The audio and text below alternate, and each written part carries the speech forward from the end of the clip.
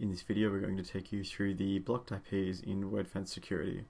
You can see on my screen now I'm already looking at the blocked IPs area of the plugin, and fortunately there's not a great deal to go through.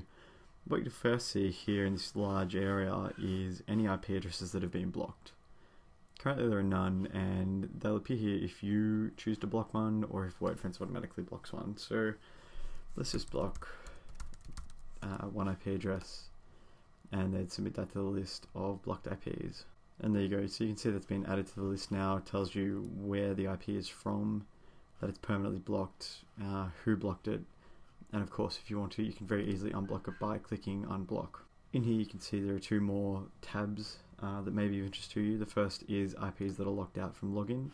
So I currently have none, but in the instance that someone's trying to log in too many times, their IP address will actually be blocked out. There's also another list of blocked IPs, and that's for those who try to access the site too frequently, such that if someone's trying to overload your website, they'll actually be blocked out. It's pretty straightforward. It does give you a lot of control over what IPs are accessing your website, but if you do make any manual blocks, then in future you may be inadvertently keeping someone from accessing your website. That's all there really is to go through for blocked IPs. It's really straightforward. If you have any questions about what we've done, please feel free to ask in the comments below.